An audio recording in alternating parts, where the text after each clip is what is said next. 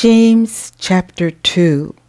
My brethren, have not the faith of our Lord Jesus Christ, the Lord of glory, with respect of persons.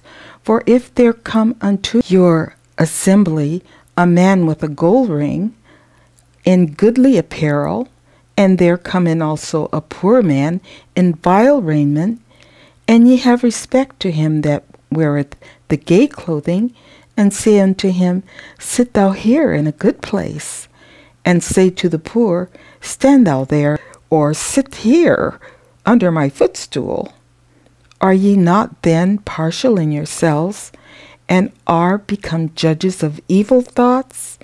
Hearken, my beloved brethren, hath not God chosen the poor of this world rich in faith, and heirs of the kingdom, which he hath promised to them that love him? But ye have despised the poor. Do not rich men oppress you, and draw you before the judgment seats? Do not they blaspheme that worthy name by the which ye are called?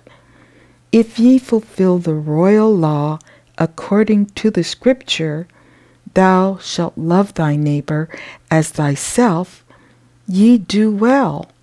But if ye have respect to persons, ye commit sin, and are convinced of the law as transgressors. For whosoever shall keep the whole law, and yet offend in one point, he is guilty of all. For he that said, Do not commit adultery, said also, Do not kill. Now if thou commit no adultery, yet if thou kill, thou art become a transgressor of the law. So speak ye, and so do, as they that shall be judged by the law of liberty. For he shall have judgment without mercy, that hath showed no mercy, and mercy rejoices against judgment.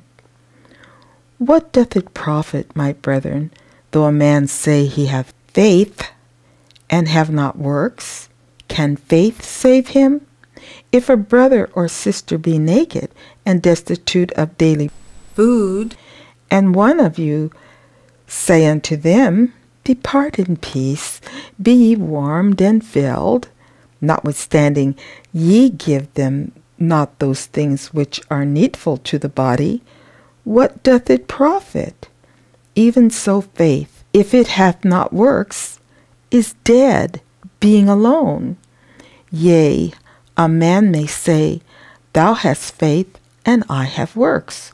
Show me thy faith without thy works, and I will show thee my faith by my works. Thou believest that there is one God, thou doest well.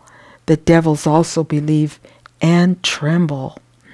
But wilt thou know, O vain man, that faith without works is dead? Was not Abraham our father justified by works, when he had offered Isaac his son upon the altar? Seest thou how faith wrought with his works, and by works was faith made perfect? And the scripture was fulfilled, which saith, Abraham believed God, and it was imputed unto him for righteousness, and he was called the friend of God.